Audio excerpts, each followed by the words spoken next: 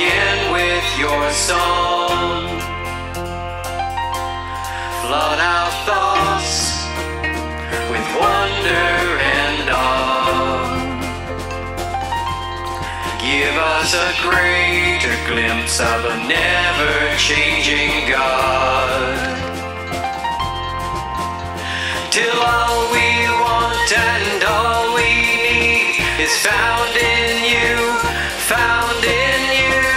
Jesus, every victory is found in you, found in you. Oh, oh, oh, oh, oh. Open wide our hearts now to yours. Every fear, bow down to your love, that we would see like never before. Give us a greater glimpse of a never-changing God. All we want and all we need is found in you, found in you. Jesus, every victory is found in you, found in you. Oh, oh, oh, oh, oh, oh, oh. And in your presence there is freedom. In your presence we are made whole. And in your presence there is freedom. In your presence we are made whole. All we want and all we need is found in you, found in you. Jesus, every victory is found in you, found in you. All we want and all we need is found in you, found in you. Jesus, every victory is found in you, found in you.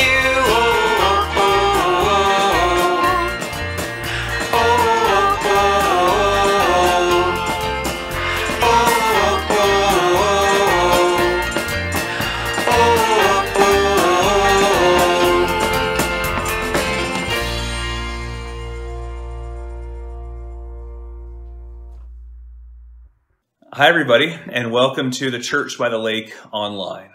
We're glad that you're with us today. We know that more and more you are wondering what reopening will look like for the church building. And let me tell you that if everything goes well with the reopening of the schools in September, that we plan to resume in-person worship services as well as youth groups and children's ministries on October the 1st. That is the date that we are currently working with. There's still much work to do, and so stay tuned for more details. Of course, there will be health regulations and protocols to follow.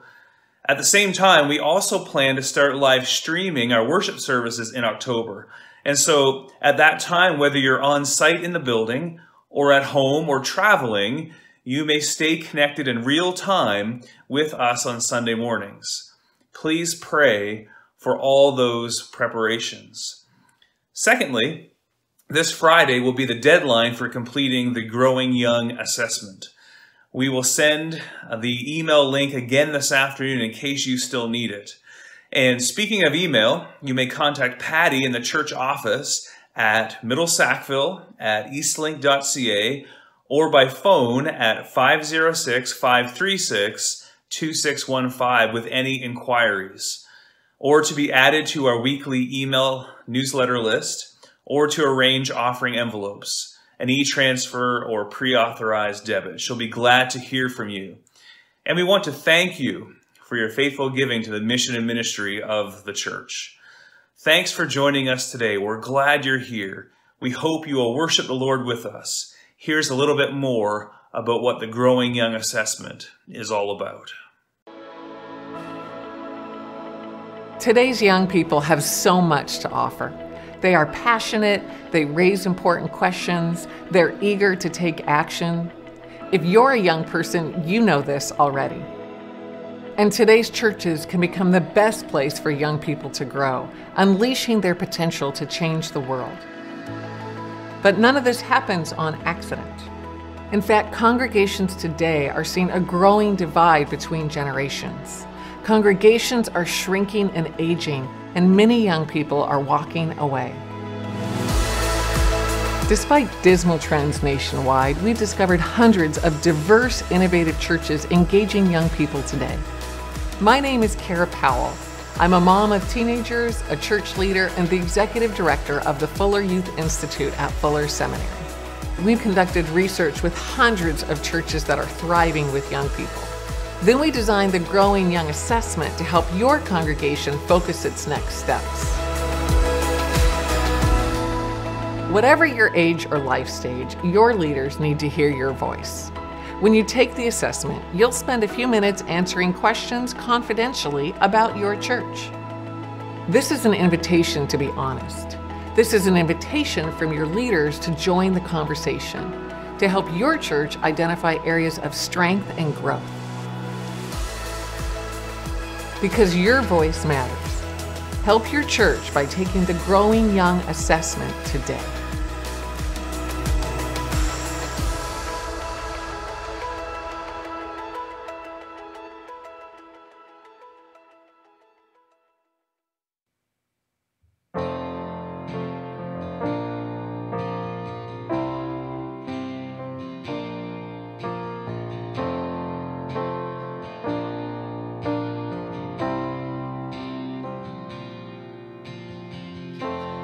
Holiness, holiness is what I long for. Holiness is what I need. Holiness, holiness is what you want from me.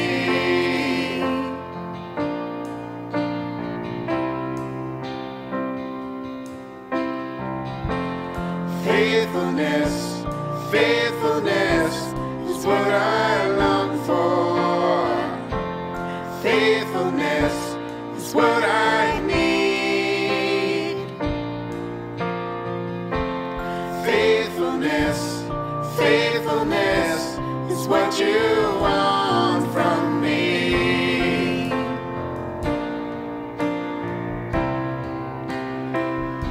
So take my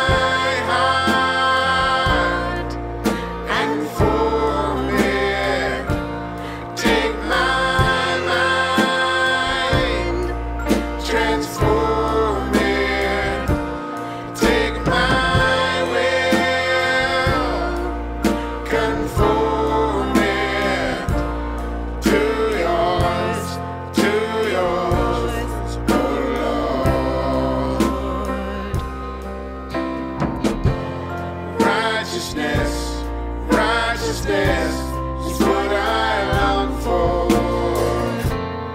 Righteousness is what I need. Righteousness, righteousness is what you want from me.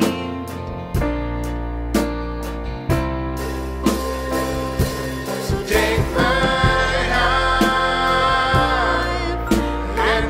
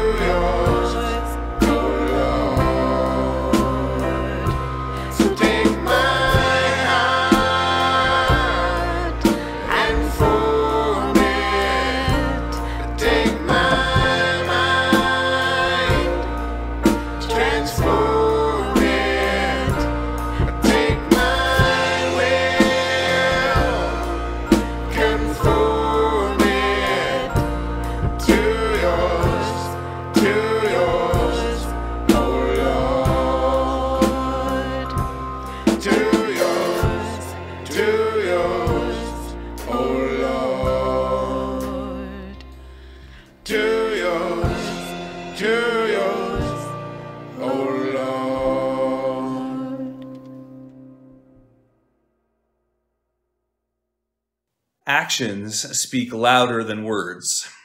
Have you ever heard or used that old saying? It's especially true if your primary love language is acts of service.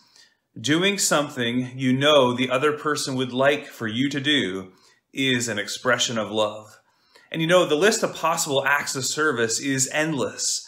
Cooking a meal, or washing the dishes, or vacuuming the floors, or mowing the grass, or cleaning the grill, or giving the dog a bath, or painting a bedroom, washing the car, driving a sixth grader to soccer practice, sewing a doll dress, or putting the chain back on a bicycle. If your primary love language is acts of service, then just words, no matter how loving, may fall a bit flat if not accompanied by action. And so the husband might say, "I love you," and she might be thinking, if he loved me, he would pitch in more around this place. Gary Chapman writes, he may be sincere in his words of affirmation, but he's missing her emotionally because her language is acts of service, and without it, she does not feel loved. Or a wife gives her husband a gift, but if his love language is acts of service, he's left wondering, why doesn't she spend her time cleaning the house instead of shopping for the so-called perfect gift? The same can be said of other relationships too. A failure to understand the other person's primary love language, whether it's a spouse or a child or a teenager, a parent, a friend, a neighbor, a colleague, or a coworker, will cause the other person to wonder whether we really love them, because emotionally we are not understanding that person. You could say that something gets lost in translation, but when we speak their love language, they are drawn to us because we are meeting their basic need to feel loved. The problem in many of our human relationships is that we speak our own love language, and we wonder why the other person does not understand. Human relationships are greatly enhanced when we learn to speak the other person's love language. And so, before we go any further, do you know what your primary love language even is? Is it words of affirmation? Is it quality time? Is it gifts? Is it acts of service? Is it physical touch? You probably have an idea, but like me, you want to be more certain. Well, there's a quiz for that. And I want to encourage you to follow the link on your screen to take a free quiz to discover your primary love language, whether you are a couple or a teenager or a child or a single person. Okay, so assuming you know what your love language is, let's talk a bit more about acts of service. And by the way, this message is for everyone because acts of service is either your love language or the love language of someone close to you. You cannot escape acts of service. Last week, when we were looking at gifts, I told you that, of course, the ultimate expression of God's gift giving is the cross. And it's there at the cross that we see the love language of gifts spoken most fluently. What God has done for you offsets any difficulty you may ever have for the rest of your life. He cherishes you, and He owns you, not to put you in debt, but to free you from debt. He bought you back, He redeemed you, not with gold or silver, but with the precious blood of His Son.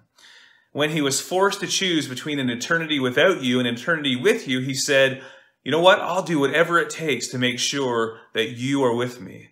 And so Jesus Christ went to the cross. And when He accomplished the task, when Christ's work was done on the cross, when justice was had and when God's mercy and love and grace were fully extended, He rightly said, "It is finished." What a gift.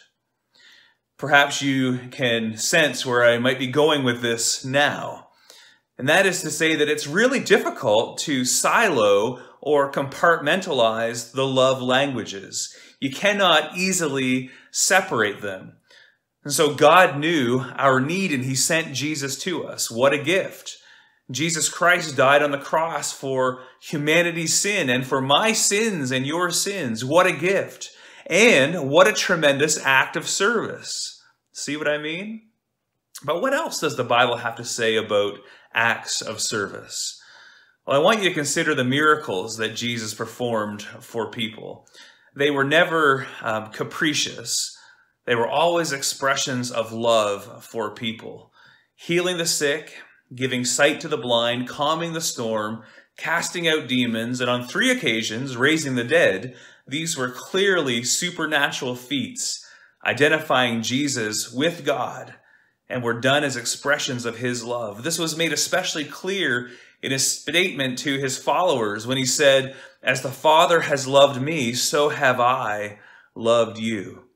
And so let's turn to John chapter 9 as we consider one of these miracles. This is Jesus healing a man born blind. And I want to read it for you now. It will be on your screen. John 9, beginning at verse 1. As he went along, he saw a man blind from birth. His disciples asked him, "Rabbi, who sinned, this man or his parents, that he was born blind?" "Neither this man nor his parents sinned," said Jesus, "but this has happened so that the works of God might be displayed in him. As long as it is day, we must do the works of him who sent me. Night is coming when no one can work.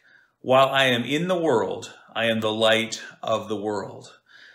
After saying this, he spit on the ground. He made some mud with his saliva and put it on the man's eyes. "Go," he told him, "wash in the pool of Siloam." This word means sent. And so the man went and washed and came home seeing. His neighbors and those who had formerly seen him begging asked, "Isn't this the same man who used to sit and beg?" Some claimed that he was. Others said, "No, he only looks like him." But he himself insisted, "I am the man." "How then were your eyes open?" they asked. And he replied, "The man they called Jesus made some mud and put it on my eyes. He told me to go to Siloam and washed, and so I went and washed, and then I could see." "Where is this man?" they asked him. "I don't know," he said. At this point, the Pharisees are called to investigate the healing because the day on which Jesus performed this act of service was a Sabbath. And so we pick up at verse 17. Then they turned again to the blind man. "What have you to say about him? It was your eyes he opened." The man replied, "He is a prophet." They still did not believe that he had been blind and had received his sight until they sent for the man's parents. "Is this your son?" they asked. "Is this the one you say was born blind? How is it that now he can see?" "We know he is our son," the parents answered, "and we know he was born blind. But how he can see now, or who opened his eyes, we don't know. Ask him. He is of age. He will speak for himself." His parents said this because they were afraid of the Jewish leaders, who already had decided that anyone who acknowledged that Jesus was the Messiah would be put out of the synagogue. That was why his parents said, "He is of age. Ask him." A second time they summoned the man who had been blind. "Give glory to God by telling the truth," they said. "We know this man is a sinner." He replied, "Whether he is a sinner or not, I don't know. One thing I do know, I was blind, but now I see." And then they asked him, "What did he do to you? How did he open your eyes?" And he answered, "I have told you already, and you did not listen. Why do you want to hear it again? Do you want to become his disciples too?" And then they hurled insults at him and said, "You are this fellow's disciple. We are disciples of Moses. We know that God spoke to Moses, but as for this fellow, we don't even know where he comes from." The man answered, "Now that is remarkable. You don't know where he comes from, and yet he opened my eyes. We know that God does not listen to sinners. He listens to the godly person who does his will. Nobody has ever heard of opening the eyes of a man born blind. If this man were not from God, he could do nothing." And to this they replied, "You were steeped in sin at birth. How dare you lecture us?" And they threw him out. Jesus heard that they had thrown him out. And when he found him, he said, "Do you believe in the Son of Man?" "Who is he, sir?" the man asked. "Tell me so that I may believe in him." And Jesus said, "You have now seen him. In fact, he is the one speaking with you." The man said, "Lord, I believe." And he worshiped him. May the Lord add his blessing to this reading of his word this morning. Would it be fair to say that the man gained more than one kind of sight that day? Not only did he have his physical eyes opened, but his spiritual eyes were opened too as a result of Jesus' loving act of service. He saw the most important thing. He saw Jesus. And you know, that's what the pastors and leaders here at the Church by the Lake desire for us all. That's what we want for you. If you look closely at John 9, you can actually see the man's progression in terms of discovering who Jesus was. And so in verse 11, we find that at first, all the blind man knew of his healer was that he was the man they call Jesus. A few verses later in 17, the man confesses to the Pharisees that this Jesus was a prophet. The opposition, however, were not satisfied. In verse 33, the man is exasperated and he strengthens his previous confession and he becomes a staunch defender of Jesus to the Pharisees. And he tells them, if this man were not from God, he could do nothing. And then by the time verse 38 rolls around, the man sees Jesus as the Son of Man, the Son of God, and rightly worships him, saying, "Lord, I believe." He calls him Lord. And so the light that poured into the man's new physical eyes was really nothing compared to the light that dawned in his soul.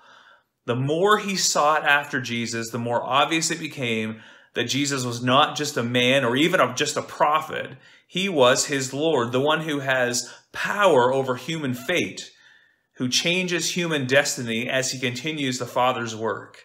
And not only can Jesus restore sight to the body, physical eyes, but better yet, he can give spiritual vision to a man who seemed to be the victim of an unjust fate, an unjust life. You know, I have to wonder how many around us right here in our own families or workplaces or churches and among our friends and neighbors are in need of receiving a loving act of service. Perhaps it's been a while since they experienced love in their own language. And so affirming words, as great as they are, have fallen a bit flat. And quality time, as good as it is, hasn't renewed their spirit. And gifts, even those of great material value, have not stirred them. And they're neither seeking a hug nor a pat on the back. No, some of the people nearest us are in need of receiving a loving act of service because their primary love language is acts of service. And we are the ones, I'm the one, and you are the one to make it happen. And as you recognize that and put that into action, you should know that when you serve others in Jesus' name, it's like you're serving God himself. And can I add one more thing? And that is that as we go about our daily routines, you know, it's really easy to get bogged down and take our eyes off the future. This world is not our home, and Jesus, through another loving act of service, has already gone ahead to prepare eternity for those who believe. Listen to the words of John 14, 1-3. Jesus says, "Do not let your hearts be troubled. You believe in God, believe also in me. My Father's house has many rooms. If that were not so, would I have told you that I am going there to prepare a place for you? And if I go and prepare a place for you, I will come back and take you to be with me, that you also may be where I am." So, if you have not yet, will you put your trust in the one who prepares the way? The one who, when forced to choose between an eternity without you and an eternity with you, said, "I'll do whatever it takes." Will you follow Jesus, the one who seeks us and reaches us with wonderful and loving acts of service? Will you follow Jesus today? Lord, thank you for loving us. And thank you for doing so through loving acts of service so that we may grow deeper in our love for you and be a blessing to others. Help us to be sensitive to the primary love language of each of our family members and friends and coworkers and neighbors. We desire to be the presence of love in the lives of others, modeled after Jesus himself. In his name, in Jesus' name, amen.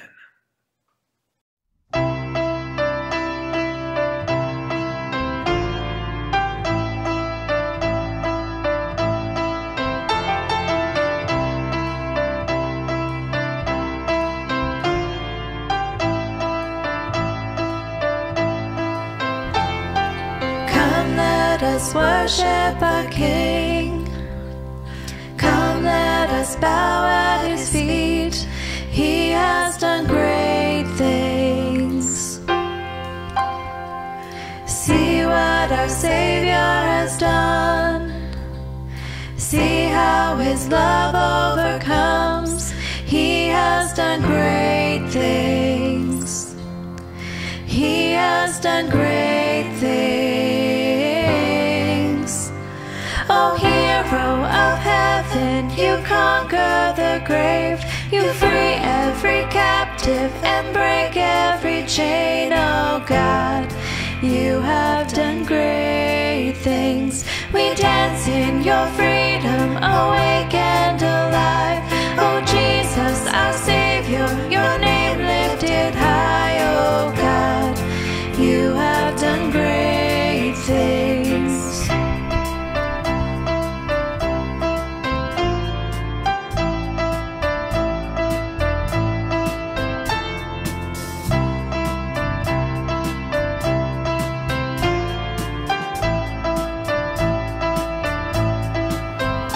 You've been faithful through every storm. You'll be faithful forevermore. You have done great things, and I know you will do it again. For your promise is yes and amen. You will do great things. God, you do great things. Oh hero of heaven, you conquer the grave. You free every captive and break every chain. Oh God, you have done great things. We dance in your freedom, awake and alive. Oh Jesus, our Savior, your name lifted high. Oh God, you have done great things.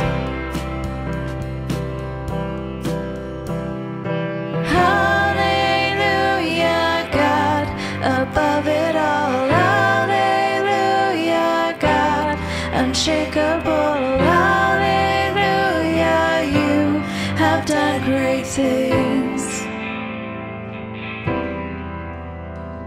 Hallelujah, God, above it all. Hallelujah, God, unshakable. Hallelujah, you have done great things.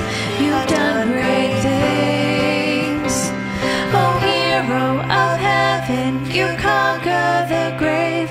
You free every captive and break every chain. Oh God, you have done great things. We dance in your freedom, awake and alive. Oh Jesus, our Savior, your name lifted high. Oh God, you have done great things. You have done great things. Oh God, you do great